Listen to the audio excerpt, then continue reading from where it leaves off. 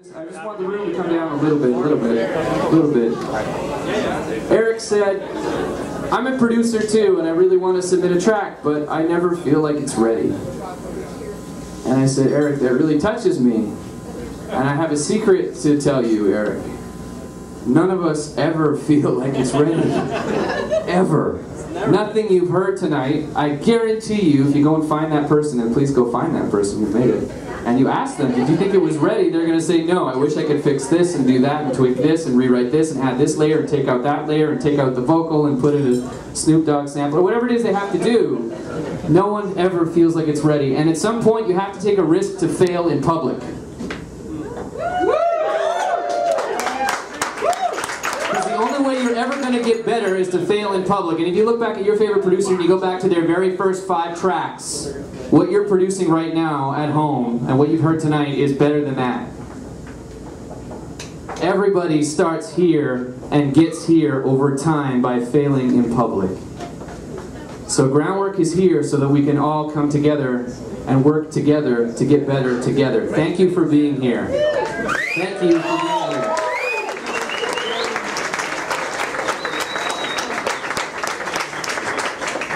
Hey, did I mention we're all going to MIA later? Good. Show your stamp at the door. Go see Julio Bashmore. Cool.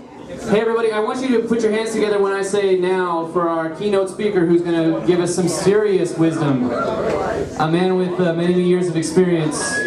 Here he is, we know him and we love him, Rennie Foster.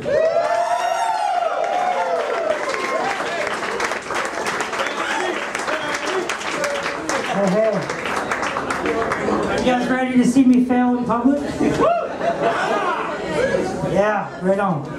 Hey, listen, before I do anything or talk at all, I just want to call attention to something. Tonight I'm going to be talking about making music with purpose and building your scene, which is kind of a theme. I've been giving some talks about this over the past couple of years in some other cities. I did one this summer in Winnipeg, and it went really good, but tonight I'm doing really a small thing.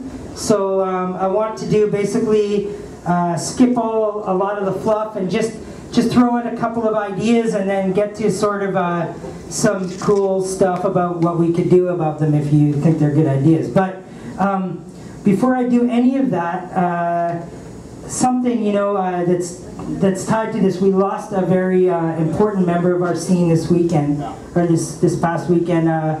I don't know if a lot of you have heard of a local DJ named Hayden Wood, who moved here from, I believe, from Montreal, and he was a fellow resident of mine with me at the same club at Gorgamish, and I didn't know him super well as a friend, but we sure liked working together and seeing each other out at the clubs and stuff, and he was a really great person. And I know usually you're supposed to give like a kind of a moment of silence for someone like that, but I think knowing Hayden is probably better if we made a whole bunch of noise and gave him a really big applause for everything that he brought to our city and to our scene. Hayden Wood.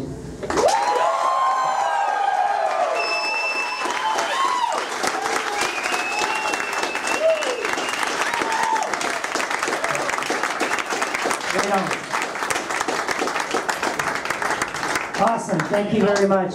Cool. Okay, so in any case, first of all, before I do this, I usually make a little intro, but I want to get through the intro really quick because I want to get through some of this stuff really quick so that we can do Q&A. Q&A is always the best part of the thing, and I usually try and get to it as soon as I can. So, does everybody here know basically who I am or whatever? Yeah? I don't need to do that, right? Like, I made a bunch of records and a bunch of labels, and run also a few labels myself, and running a couple right now, and played in a bunch of places and all that kind of stuff. But that's not why I'm speaking to you. Really, I'm just into talking about this kind of stuff, and I don't think anything that I do is above anybody else in this room, or you know, I'm sure a lot of people are in better situations than me in this room. I'm really just struggling myself, and you know, every gig means a lot to me, and every record I put out, and I'm trying to sell it desperately and whatnot. I'm not like, I've never played in Ibiza or Berghain or any of that kind of stuff. I just do my thing like everybody else in this room. So it's not like I'm up here trying to say I accomplished a whole bunch of stuff, so now I'm going to try and tell you how to do it. It's not like that at all. And most of the people who get up in front of people and talk about stuff like this, who start off that way, are often really sometimes full of shit. So I'm not like that, so just so you know. Okay. Right on. Okay, let me refer to my notes for a quick second. You like Snoop Dogg? I do. Yeah, I do. I do. I like his news channel. I smoke weed and watch that all the time. Yeah. His Set It movement was horrible, though. Can't let that slide. Okay. Anyways, what I want to tell you, one thing is, what a lot of people don't know about me, besides all the dance music stuff, is that I've been basically doing this stuff since I was like 11 years old. And you can draw a line from what I started doing then to what I'm doing now, and really not a lot has changed if you look at the core things. I found dance music through breakdancing. I was in a dance company in Victoria, so I was much more into dancing than I was into the actual music before I got into the music. And it was through mixtapes that I was given by an older DJ to practice breaking and stuff like that got me kind of hyped on it and deciding that I was going to do it. So, which is how I am. When I see things that I'm into, I just decide that I'm going to do it. Which is sort of why, through all that time and all that trial and error, I love meeting. I meet a lot of people in the scene who I feel like are clued into certain parts of that, but because it's not as like natural as it was for me or some people I've met, they're missing a few pieces of like a perspective, So rather than calling this making music with purpose and building your scene, because I'm kind of short on time, I'm going to call it making music with the purpose of building your scene. So it's like one thing that we're talking about. And I don't really think there's any place that I've ever been that I've given a talk like this that has been more suitable for like what I'm talking about, because these cats are already doing what I'm talking about. Like, this is basically what I'm going to tell you is kind of just about taking this vibe into the club, which has been a really big mission of mine for a while. And it's even though it seems kind of obvious when I point it out, it's not that obvious to everybody. I don't even know if I'm going to hit the whiteboard, because I'm going to try and just motor through all this stuff. So just open your mind about it and see if you can vibe with it. So one thing I've noticed, and not just here, but maybe you don't know, but I've lived in a whole bunch of other places. I've only lived here for 4 years, and it was really hard when I moved here because of a lot of things. I couldn't wrap my head around starting again in a scene. I'm usually pretty deeply involved in the scenes that I live in, whether it's Toronto or Tokyo or where all the places that I've spent some time in, definitely in Victoria. But Vancouver seemed a little bit difficult, really hard to get into, but after the 4 years, I just want to say I'm so thankful to the people in this scene that come out to Gorgamesh every weekend and when we're playing there, and the parties that I play, and the promoters that have hooked me up to play here, and all the cool artists that I've met here that I'm playing their music and all that kind of stuff. I just want to say that I'm just so thankful to, that I can get up here and nobody boos me and stuff and tells me to screw off and stuff like that. It really means a lot to me. It really, really does. So, thank you.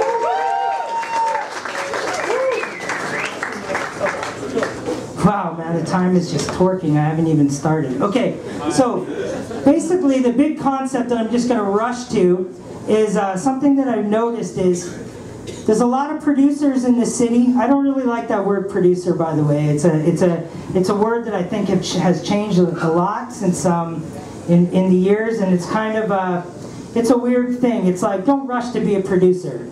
Being a producer is like what other people should call you. What you should be trying to be is an artist. That's the only thing you should be trying to be. A producer is what other people call you. He produced this, he produced that, he's a producer, I'm a producer. I get that the language has changed, but for me, Quincy Jones is a producer. I don't really want to like say, hey, because I put out this thing on Beatport, I'm like Quincy Jones. I'm not at all like that. That's something we got to be striving to be. Being a producer is about making product. And making product is an essential part of what we're doing and what we're talking about, but it's not what we are as the core. What we are in the core is should be a creator or an artist, in my opinion. Okay, so anyway, besides that, what happens is you get a lot of people in the city and they're making tons of music. They're in their bedroom and they're making music and they're inspired by people from Europe or Berlin or from wherever they're inspired by. You know, this is natural, this is the normal way. And then you get a whole bunch of local DJs. Now, they've been brought, kind of brought up, you should say, or come into the scene through, it's weird, you know, in cities like this. In bigger cities, there's a natural thing happening, but it doesn't have to be a big city to get it rolling. I've seen through trial and error how it rolls. And when it happens is when you get rid of the disconnect between what the DJs are doing in that city and what the artists are doing in that city. In Vancouver, when I moved here especially, and still now, but not as much thanks to awesome things like this and what Adam Atma was doing with the Producers Forum and just different cool like DJs that are more open-minded and starting to come around to this idea. And this idea isn't something that I've made up. This is something I've discovered from watching how scenes explode and how they work and how artists get bigger and how artists get successful and people reach goals and things. This is stuff that I study really, really hard because, you know, this is all I do. This is all I want to do. So, you know, and sometimes there's a little more to what it looks like on the surface. A lot of people are, what I was saying is a lot of people are wrapped up in this thing of like, I want to get Ben Klock to play my records, or Nina Kravis to play my records, or so-and-so to play my records, or whoever to play my records. People that are famous, people that they read about on the internet or in media or whatever. Or they want to get onto charts. They're always talking about Beatport charts. It's in the top 10 Beatport chart or whatever. You know, none of that stuff, all of that stuff is great. I'm not here to diss that stuff and tell you that it's foolish, you know, caring about that. But it's nothing compared to hearing your music in a club and watching people dance to it. And that is what making a scene has always been about and always will be about. If you go to Berlin and you see the people rocking there, you know, a lot of that music is made within that scene. And that's why people are moving there, to be involved in that scene and to be part of that scene. You know what I mean? We have DJs here, like my man Joel Armstrong or Sia Vash, he's in here. Different people, like from different scenes that have floors that follow them, that are like commanding floors, right? It should be our goal as, like, you know, people who are making music, producers, creators, artists, to get your music into those people's hands. Not just the famous guys, but those people's hands, and make them play your shit. And it's up to us as the DJs who are in the club to be finding those artists and playing those artists. Like, dude, people in Europe don't care. Like, they don't need you to play their shit. They're already partying it up in the famous club that you're reading about. The people here need you to be playing their shit. Now, I'm not saying play it if it's not dope. Of course. The first rule of the game is we have to be making dope shit. You know? Yeah, it has to be good, man. For real. Like, it has to be better than you think it has to be. A lot of people think that it just needs to be marketed well, but that's bullshit. That stuff has been played out. That stuff doesn't work anymore. People have exhausted all those spammy sort of things you can do to get your music out there. It's been run over by young people. No one's even looking at that. People are looking at what's happening in the club, and that's where you need to get your music to be. So, you know, my idea is how to do that. Now, I want to tell you, I'm going to take a drink of water, let that sink in a little bit, and tell you about a story that happened to me in May in Detroit that got me thinking about an idea that we can all do to put in action to kind of like experiment with this, you know? Just a second. Hey everybody, back in the room, we can hear you too. We love you. A few more minutes and we're back to music. Rennie's dropping some really great stuff for us here. I don't have much time, and so... here we go. Yeah, usually I'm funner to listen to, I ramble more, and I make jokes and stuff, but I really just want to get down to the meat of this because I feel like this room is full of people that are exceptionally open to this idea, and if it could be put in action by just a few people, we could really see the results and that'll make people stoked. Hold on. Are we playing tank? Whiteboard! Yeah! Yeah. I want to tell you about a concept I made with my man Thomas D. Toon in Belgium this year in Detroit, and it's called The Pledge. And this is what we do, and I've got to tell you, it's worked for me. It's really worked for me, man. I didn't even know I was doing it, and I didn't have a name for it, but when I came to tell my friend about this, he caught on to it right away, and we called it The Pledge. Now, Thomas D. Toon is a lot like people here. He's a cat. I put out one of his remixes on my label. He's dropping his first piece of wax on a Detroit label called Soiree next month. He's just a dude. He's young. He's 24 years old. He's a homie of mine. He's from Ghent, Belgium. He's a local DJ. He doesn't have tons of fans in his home base, but he makes really good music, and he struggles to throw a club night every few months called Space Echo. That's really dope, actually. And anyway, this guy comes to Detroit. You know, he came to Detroit not last year, but the year before, just to be around the people that he looks up to and likes his records. And I gotta tell you, he's such an awesome dude. He has such good charisma that he was taken under people's wing pretty hard. And has played with a lot of people in Detroit, like Terrence Parker, all the cats from all those bands like Underground Resistance cats love this guy because he's humble and he understands and he lives his music life like a student. He doesn't go there trying to sell you on a whole bunch of shit and big himself up all over the place. He's there like trying to learn, and that makes people want to mentor him. And that is really the future of what we are doing right now, in my opinion, is like this mentorship, this vibe that like Groundwerk are putting together. I don't want to like blow smoke up Groundwerk's butt too much, but really this is really the shit. Like this is really what it's about, in my opinion. Anyway, so we were talking, you know, late night. We were both staying at my friend Drivetrain's place in Detroit. He owns Soiree Records, and we were talking about stuff. And you know, here's my thing. As a DJ, I'm very serious about the craft of DJing, and I'm very serious about what I play.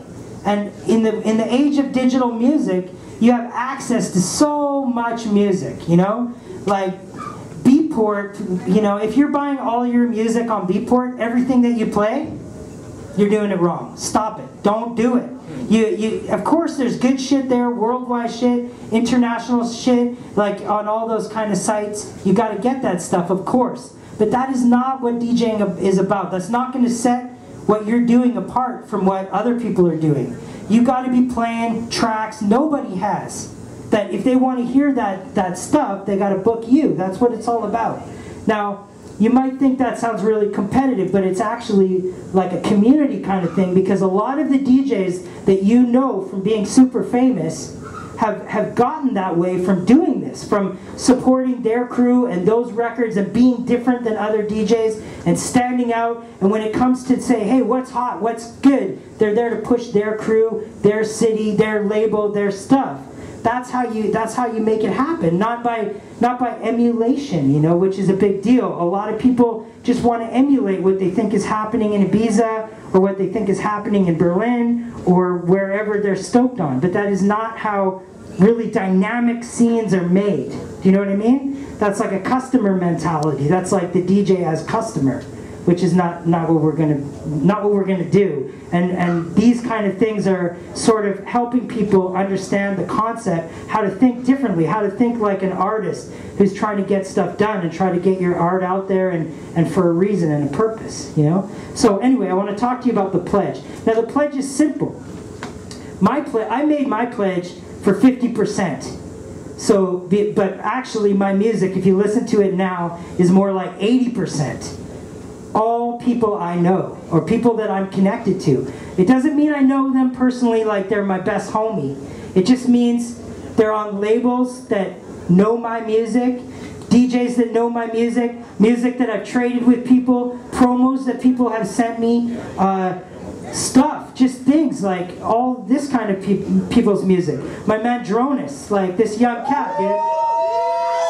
I play this guy's music like religiously, dude. He's 21 years old. And there's other people like this all over the world, right? So I realize that because I'm in the industry, it's so easy for me to say, like, you know, I can reach out to freaking whoever I want and get some new music. You know, that's one thing. But it doesn't have to be 50%. You can start from a small amount. You could say, if I have a chance to play at this club or that club, I'm going to say 20% of the music I play tonight is going to be my homeboys and people that I know, even just people in my city that you don't even know that are making good music. You have the key is not what you do or how much of a number the pledge is or whatever. It's more about shifting the mentality to taking what you do as a DJ more seriously. It's like, I have power. I have some power to like make these people party to something and get into something. So, you know, instead of just like trying to emulate people in Europe by playing a bunch of European records, which is cool because the European records are dope too, and so that's why you don't pledge 100%. Of course, you need to like play what you like as a DJ. So, you know, it's not just that. It's not just like a black and white issue. It's more about just being conscious of what you're doing when you're doing it. Does that make sense? Yes. Yeah. Okay, well, you know, I'm doing that pledge.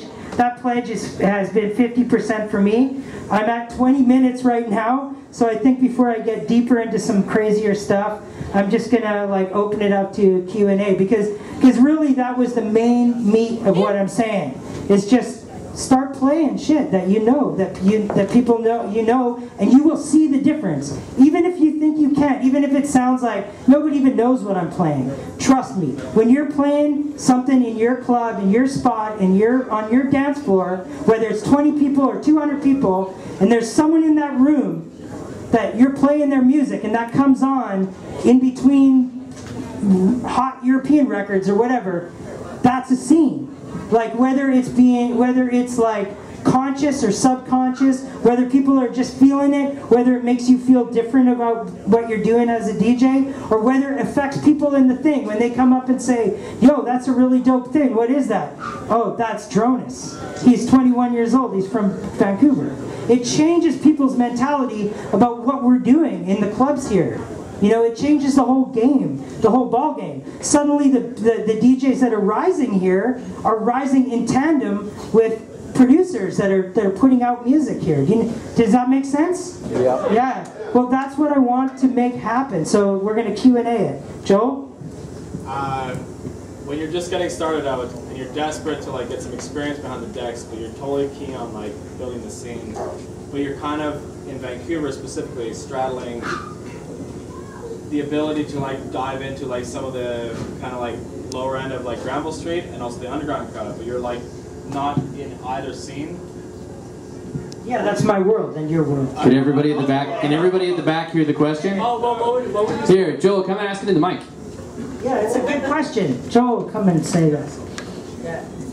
What would you do in a situation where you're trying to like just get started into the scene, but you're having opportunities kind of like sort of in both worlds where there is a bit of a divide between like the Granville Street kind of like mainstream stuff and the kind of underground stuff. How do you, when you say you want to support the scene and you want to like play music of your friends, but you're like required in the clubs that you're playing to like kind of fit the crowd, how do we, is it better to just like wait it out maybe and just like avoid that when you're kind of like new and getting started out? Because to be honest, when you're behind the decks, you need that experience, right? So whether you're playing like top 40 shit or you're like trying to build the scene, but the problem is you're divided between two scenes. How would you like rectify that kind of situation where you're trying to like get your experience in? Great question. Yeah, good question. Now, before I answer the question, I want everybody in this room to take it with a grain of salt because look, I'm no I'm no guru, okay? I'm just a beat maker and a DJ, really obsessed DJ.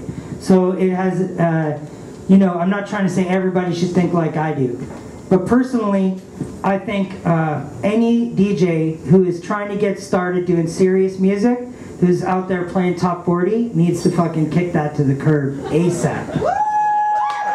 That shit is bullshit. You know what I mean? Bullshit. If anybody is trying to make you play something because they think it's better for their bar or something, you're just playing in the wrong spot. And those things are dead. Those things are dead. You know, like, you got to learn to say no. Like, I don't take every gig, and I definitely do not recommend taking every gig unless you're got your mind wrapped around being a top 40 DJ. Then, you know, go ahead and do that, and that's cool, and weddings and all that shit. I have respect for that. I'm not trying to diss that. I'm just talking from my personal thing. Like, I am a serious underground soldier. Like, I do not fuck with top 40, ever. Like, remixes, nothing. If I play, seriously, you couldn't pay me enough, you know? And I don't recommend that to the young cats that I'm trying to mentor, because I think about house music and techno music as a very serious thing, like jazz music, you know, like it's going to go on that long. It's been going on that long. It's going to change. It's going to go through ebb and flow of commercial success and all that stuff, but that is not what I am focused on or what I'm involved in.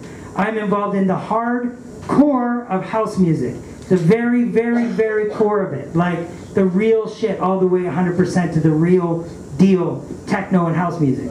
Now, I'm not trying to, like, you know, preach that, but when I'm mentoring people, that's the mentality that I mentor them with. Now, not everybody has to be that way, but if you're, you know, I think there's a lot to be learned about programming, though, definitely from working rooms that you're not used to, you know. And I do not, when I'm talking about when I'm spitting vitriol about top 40 and stuff like that, it has nothing to do with the people on the floor. It has everything to do with the industry of the club and the bar sales and the this and the that and all the other bullshit that has nothing to do with music, that affects the way our music is experienced by the people on the floor. I'm really protecting them from it. Like, that's how I feel. People on the floor are not as cheesy and lame as most club owners think they are. A lot of them want to hear good shit and can tell good shit from bad shit. And it can be pop, it can be anything. I don't care about genre. When I'm talking about underground, I'm into house music and techno and hip hop and all that stuff, but I'm talking nothing about genre. To me, artists like David Bowie or Grace Jones or those kind of artists are so much more underground than a lot of the motherfuckers playing house music you know, that I run into, because they're not. It's about the intent. It's about the reason for creating the art and what the art is all about. It's really the difference between you know, commercial industry and art people. And I'm only able to relate for some reason very well with art people. So I have to put like management and shit in between me and those people, Rennie, or it gets whacked. About 4.5 minutes left. How many questions do you want to squeeze in? One more. Hit me. Yeah. So, I think right now is it's like a dividing line. Come on up. Come and say it. Come and say it. So right now in Vancouver, it's a very critical point in our music scene, personally, I think. But with EDM blowing over, right. It's a very interesting time for all of us, you know? So I just want to know what your thoughts are on the future of the scene. And like, where do you think it's gonna go from here? Do you think we're gonna remain a closed like circle of underground music, or do you think Gravel's gonna blow over and like underground music's gonna blow up? Yes. Then I got one. Okay, can you give me a little amount of time? I gotta answer that, and I think it's an interesting thing that I like talking to people about. So just give me this one answer, and then we'll call it a day. Okay.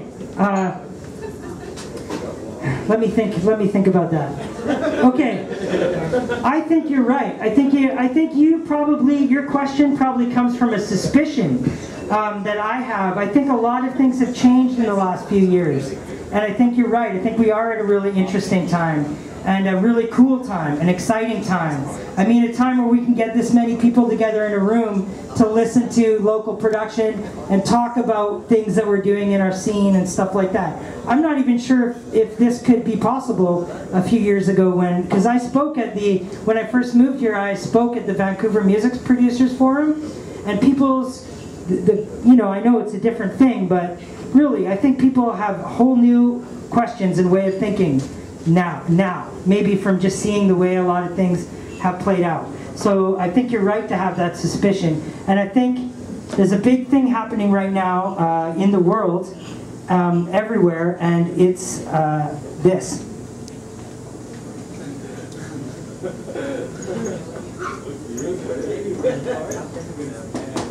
It says authenticity. Authenticity. I agree. You know, that's what it's about, man. That's what it's about. And people are just, things that aren't authentic now, that we used to be able to market and spam and shove down everyone's throat and make a cool flyer for and have all the names on and 20 DJs and blah, blah, blah, and this guy did this and that and a famous guy. All that stuff is losing all its power, you know, everywhere we go. You know, like EDM is, come on, man. Like, it's a joke to most people who even care about music, right? And even for the people who don't care about music, it's fast becoming a joke. Like, you know, it's look at that movie that just came out. What was that called? We Are Your Friends? Are you serious? You know, that was called Zac Efron Takes a Pay Cut. Yeah, exactly. Like, that shit is the lowest you know, movie debut or whatever it was famous for. And look, just for this kind of stuff, we got all these people. It's there is definitely a change, and the DJs that are gonna make this city awesome and make our scene awesome, and the records that are gonna come out of this scene and catch attention from people and all that kind of stuff are going to be grounded in authenticity. I guarantee it, 100%.